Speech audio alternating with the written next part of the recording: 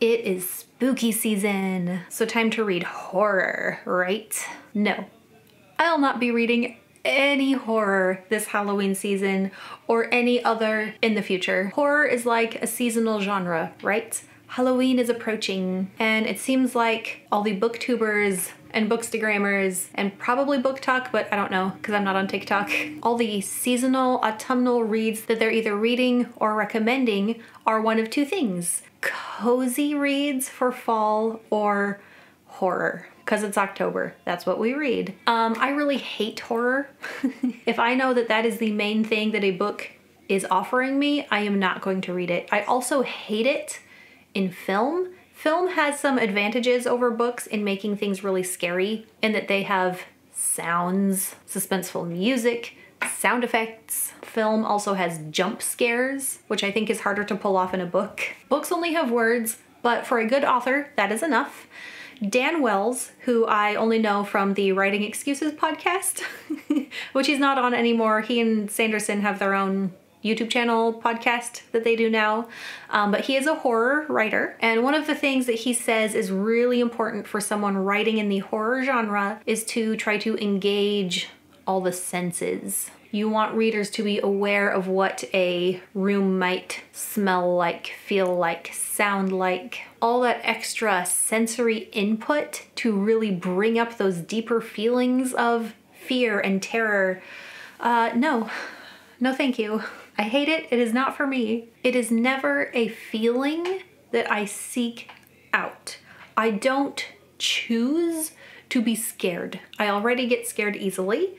I have anxiety. Why would I want to feed into that? That's the part of my life that I wish would be lesser, so I'm not going to feed it and try to cultivate that part of my life and make it grow, no matter what the season is. But also, beyond just being a person with anxiety, not wanting to feed into that with the horror genre, I also have a super overactive and vivid imagination. Books create imagery and give me an emotional response that is pretty strong, and it stays with me after I finish reading a book. I also have really vivid and realistic dreams. Sometimes I dream about what I'm reading about over 10 years later, and I still remember some of the dreams I had about the Hunger Games books. So the feelings that I have while I'm reading a book, I don't just have while I'm reading. The feelings stay after I set the book down. So for people who enjoy reading a horror book, who can pick it up and read it and go, ooh, this is scary, and then put it down, that was a good book, on with my life. That doesn't work for me because the feelings from that are going to stay with me. Those feelings that I don't like and the imagery that I don't want, those stick. And the more impactful that the emotions and the imagery are, the longer they stay with me. Years even.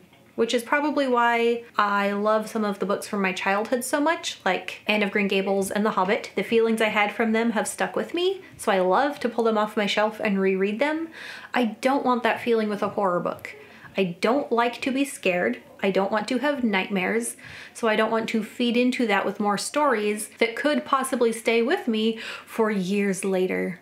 10 years down the road, I don't want to open my eyes in the night and think, there's that scary thing that I read about. And I did used to wonder how anyone could want to watch a scary movie or choose to read a horror book. It didn't make any sense to me. I didn't know that other people could enjoy the story, enjoy that scared feeling for a short time, and then be done. Because that's not how it works for me. So this fall season, this spooky time of year, I'll not be reading any horror books. Nothing even slightly scary. I'm not against them. Read them if you want to, but I will not choose to. So go get yourself scared. I'm gonna go get cozy, maybe go get some candy, and I'll see you back here for some more videos.